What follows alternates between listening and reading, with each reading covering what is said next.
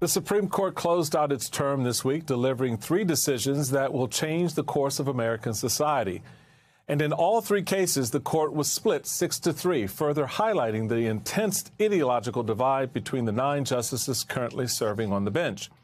One of those cases concerns a Christian web designer named Lorie Smith, who was planning to one day, maybe, perhaps, I don't know, possibly, open up her business to designing wedding websites.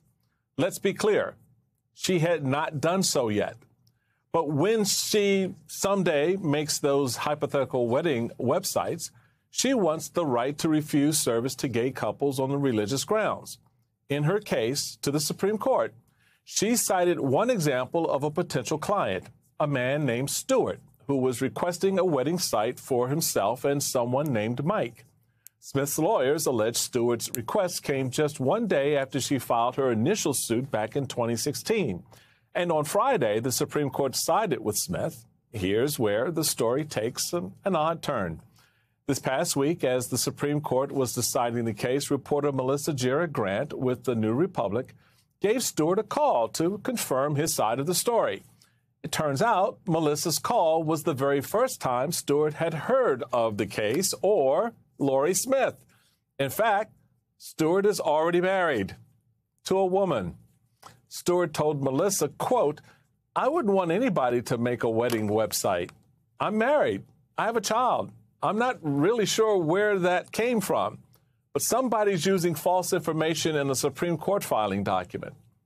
So this case was based purely on the imagination of a would-be Christian web designer. There was no injured party involved. And the Supreme Court still ruled in favor of the web designer. And now Colorado's anti-discrimination law is toast, making it easier for religious conservatives to outwardly discriminate against gay people. Joining me now is the reporter who broke this story for the New Republic, Melissa Grant. Also joining us is Neil Katyal, Man of the Week, former acting U.S. Solicitor General, MSNBC legal analyst, and this term he argued and won the landmark Moore v. Harper case before the Supreme Court. Welcome to you both. Melissa, I'm going to start with you because I just want you to tell us more about what unfolded after you discovered that Stewart, who was listed in the case, wasn't actually a gay man in search of a wedding website. This is a wild case, and thank you for having me on to talk about it. I was actually anxious that after Friday, people would have moved on entirely.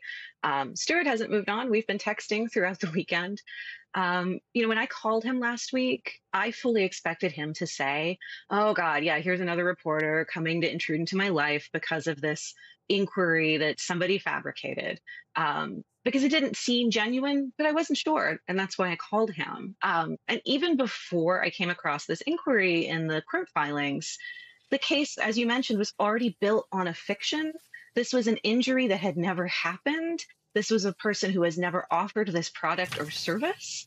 And this case seems to have been brought by Alliance Defending Freedom, which is a Christian nationalist and anti-LGBTQ law project.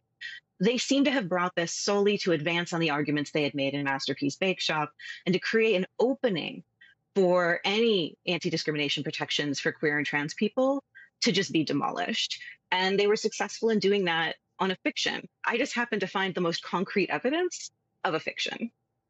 You also noted in your article that Stewart, the man Lorie Smith alleged needed a website designed for himself, is in fact a web designer, and this is what he does. So what other interesting details did you find out that just makes this story feel so questionable from the very beginning? Stewart is a really nice guy. I mean, I call a lot of strangers in the course of my job, and he is by far one of the most pleasant ones to be called, given the severity of the information that I was to give him. So just to give him credit for that, he's being very good-natured about being in one of the strangest situations I think a person could find themselves in. You are now included in this landmark Supreme Court case that you didn't know about until 3 days ago. So, he did say that he had heard of the case last December, not at all anything that was connected to him, but because he's a web designer it was in conversation in the design community, which is a pretty small community. They were sharing the case in the context of like, wow, like our industry is now going to be implicated in what could be an anti-LGBTQ decision. We, need to think about how this impacts us. And at the time, he even noted, no one asked this woman to make a website. And Stuart wouldn't say this, but I'll say this. This woman's websites don't really lead me to believe, her past websites, that a web designer would hire her. There's a certain level of a suspension of disbelief you have to engage in to think that a web designer in San Francisco would hire a web designer in Colorado who's never even made this product. And Stuart pointed that out to me as well. Like, it just doesn't stand up. Like, why on earth would he even make this inquiry?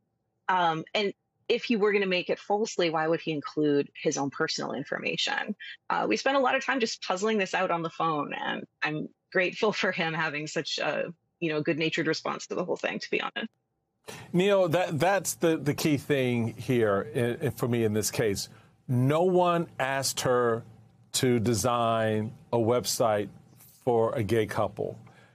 In fact, now we know the individual she's referring to as having approached her is not gay, is married, and again, had not asked her, even if he weren't those other things, had not asked her to design a website for him because he's a website designer.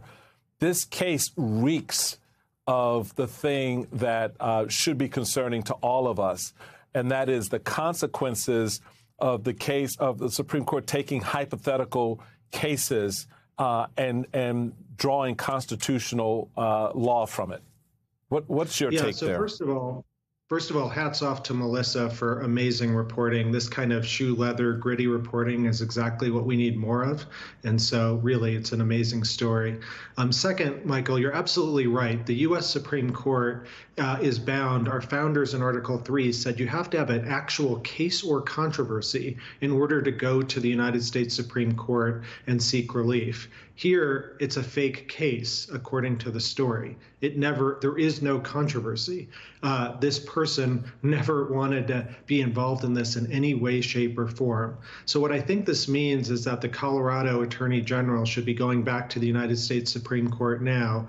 It's a tragedy that they didn't find this information out before, but there is a procedure to seek rehearing and to get this decision stricken from the books. And I think that's what should happen here because, as the current Chief Justice John Roberts, is such a stickler for policing the case or controversy requirement, and for the most important of reasons. Otherwise, the U.S. Supreme Court can be drawn into any number of controversies that aren't legal cases, but just, imaginary fights between people, and that's not what the court's about.